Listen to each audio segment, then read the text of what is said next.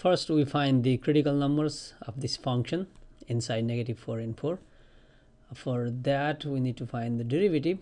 So the derivative of this function is found by using quotient rule. Okay, on the bottom is square, on the top derivative of x squared 2x minus 2x times the bottom minus derivative of bottom, that's 2x times the top, x squared minus 4. Okay, let's simplify the top. Bottom is x is squared plus 4 quantity squared, distribute 2x x squared 2x cubed plus 2x times 4 8x minus 2x cubed minus plus 2x times 4 8x, 2x cubed minus 2x cubed cancel, 8x plus 8x, so 16x over x squared plus 4 quantity square. Okay, so this is the derivative. Now to find the critical numbers, we set the derivative equals 0 and find the x values. Okay, so that is 16x over x squared plus 4 quantity square equals 0. And whenever we have a fraction equals 0, bottom has no contribution. You can think 0 over 1 and cross multiply. So this implies the top equals 0. You can think 0 over 1 cross multiply. 16x equals 0. 16 times x. So divide by 16.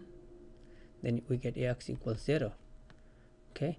We need to make sure if this lies on the domain of this function.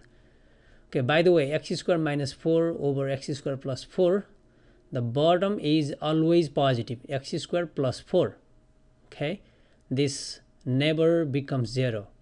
That means the domain of this function is all real numbers. So this is a critical number, that's good. And this lies inside -4 and 4. Now we need to find other types of critical numbers.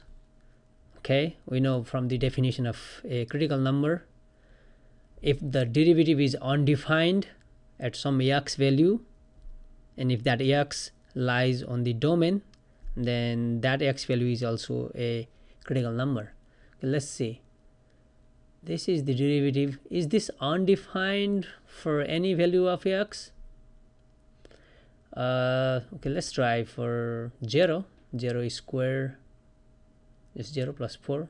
So 0 is not a bad number. -2. -2 is square 4 plus 4. So in fact, this is defined for all values of x. So this is the only critical number we can get for this function. Okay, there are no other critical numbers. Next, we want to evaluate the function at the critical number and at the endpoints of this given closed interval. So 0, -4, and 4. Okay, all we have to do is plug in the x equals 0 in this function. 0 minus 4, 0 plus 4, -4 over 4, just -1. Plug in -4. Okay, -4 is squared. -4 is squared 16. 16 minus 4, 12. 12 over 16 plus 4, 20. 12 over 20.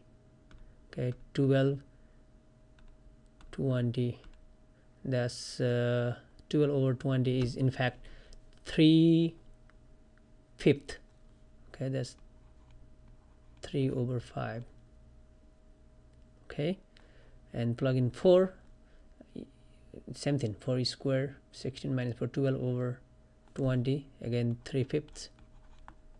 Okay, so this is the absolute maximum. In fact, the absolute maximum occurs at two different x values, but all we care is absolute max value. That is 3/5, and absolute minimum value, that's -1. final.